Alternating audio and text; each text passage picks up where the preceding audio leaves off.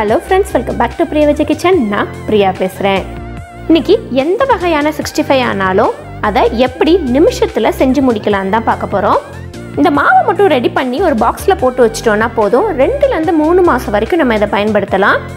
இந்த மாவோட கொஞ்சமா தண்ணீர் கலந்து இதோட 2-3 பொருள் சேர்த்தா போதும் 65 பேட்டர் ரெடி ஆகிடும். அதுக்கு அப்புறம் என்ன பொரிச்சு சாப்பிட வேண்டியதுதான்.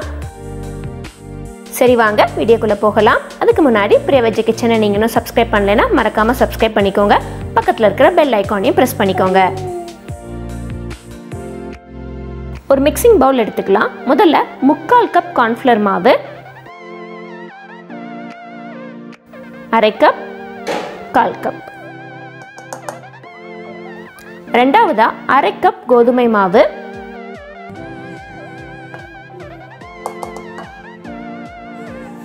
நீங்க மைதா யூஸ் பண்ணுவீங்கன்னா மைதா சேர்த்துக்கலாம். மூன்றாவதா 1/4 கப் கடலை மாவு. கடலை மாவு 1/4 கப் போதும், அதுக்கு மேல போட்டோம்னா பஜ்ஜி மாதிரி ஆயிடும். நான்காவதா 1/4 கப் அரிசி மாவு.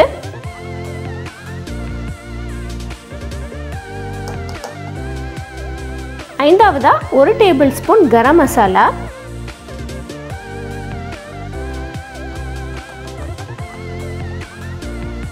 அடுத்து 2 table spoon Kashmiri chilli powder. கலருக்காக நான் காஷ்மீரி சில்லி பவுடர் சேர்த்துருக்கிறேன். அடுத்தது 1/2 டீஸ்பூன் மஞ்சள் தூள். கடைசியா இந்த மாவுக்கு மட்டும் உப்பு போட்டுக்கலாம். இப்போ இது எல்லாத்தையும் நல்லா மிக்ஸ் பண்ணி விட்டுக்கலாம்.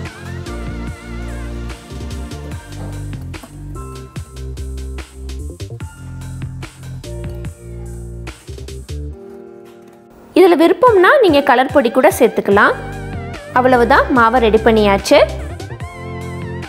இதை ஸ்டோர் பண்ணி வச்சிட்டோம்னா தேவைக்கேற்ப நம்ம யூஸ் பண்ணிக்கலாம். இப்போ இதை வச்சு கோபி 65 எப்படி பண்ணுறதுன்னு பார்க்கலாம். முதல்ல காலிஃப்ளவரை சுடுதண்ணியில் போட்டு சுத்தம் செஞ்சு வச்சுக்கலாம்.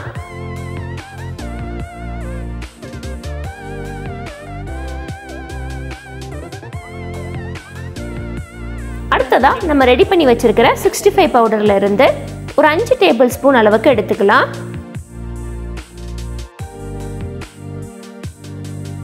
இதோட 1 டீஸ்பூன் இஞ்சி பூண்டு விழுது, ஒரு அரை எலுமிச்சை பழத்தோட சாறு,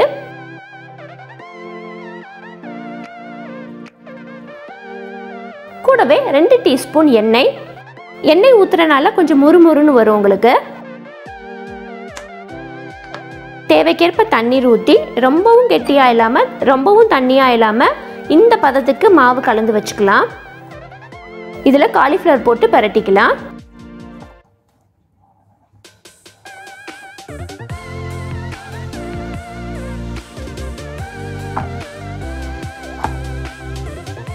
மாவோட தண்ணி பதம் கரெக்டாக இருக்கான்னு பார்க்குறதுக்கு இந்த மாதிரி காலிஃப்ளவர் போட்டு பிசைஞ்சதுக்கப்புறம் அடியில் மாவு தங்கக்கூடாது. அடுத்து இதை எண்ணெயில் போட்டு பொரிச்செடுத்தா சுவையான கோபி 65 தயார். இந்த ரெசிபியை உங்கள் வீட்டில் ட்ரை பண்ணி பாருங்கள். ட்ரை பண்ணி பார்த்துட்டு உங்களோட வேல்யூபிள் கமெண்ட்ஸை கீழே கமெண்ட் செக்ஷனில் மென்ஷன் பண்ணுங்கள். இந்த ரெசிபி வீடியோ உங்களுக்கு பிடிச்சிருந்துச்சுன்னா உங்கள் ஃப்ரெண்ட்ஸோட ஃபேமிலியோட ஷேர் பண்ணுங்கள். தேங்க்யூ. தேங்க்ஸ் ஃபார் வாட்சிங்.